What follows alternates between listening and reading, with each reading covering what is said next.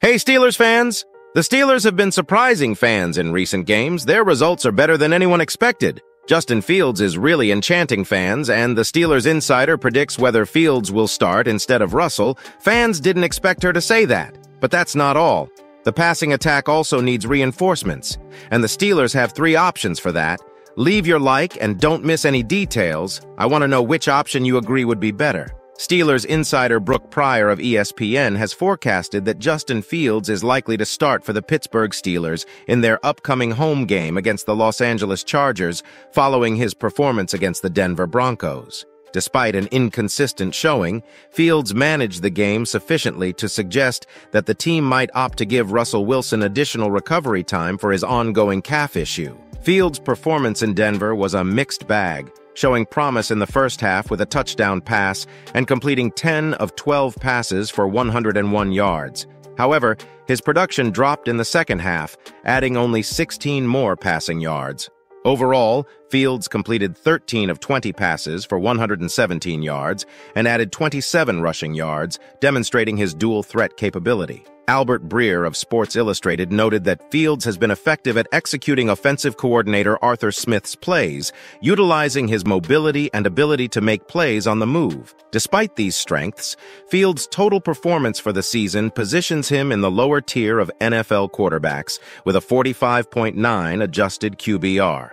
The situation around Russell Wilson remains delicate. The Steelers, perhaps signaling their current leanings, awarded Wilson, who did not play, a game ball after their victory over the Broncos, a gesture that underscores his leadership role within the team. Yet, this also hints at the possibility of Fields continuing as the starter if the team decides to proceed cautiously with Wilson's calf injury. Looking ahead, if Wilson is rested for the Week 3 game against the Chargers, this could set him up for a potential return in Week 4 against the Indianapolis Colts.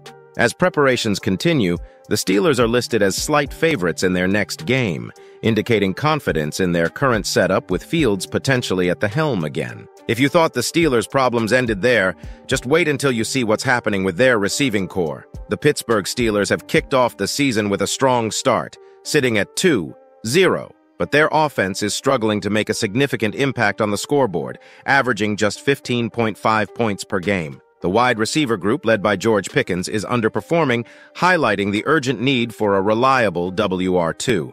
Here are 3 strategies the Steelers might consider to address this gap. Option 1. Trade for John Mechie III. The Houston Texans boast a deep, wide receiver core, which could make John Mechie III expendable. Mechie, whose early career was interrupted by a battle with cancer, is an inspiring story of resilience and talent. With the Texans set to make a playoff push and Mechie currently underutilized, Pittsburgh could offer draft capital or defensive depth to secure him. This trade would provide Mechie with a chance to contribute significantly and add a dynamic option opposite Pickens.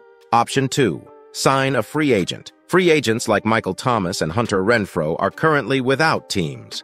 Thomas, known for his impressive reception totals in healthier seasons, and Renfrow, at 28, still have the potential to contribute significantly. Either could step in to offer immediate improvement over Van Jefferson, bringing veteran experience and reliable hands to the Steelers' lineup, or at the very least, serve as stopgap solutions while mentoring younger players. Option 3. Develop Roman Wilson. The Steelers invested a Day 2 draft pick in Roman Wilson, indicating high expectations.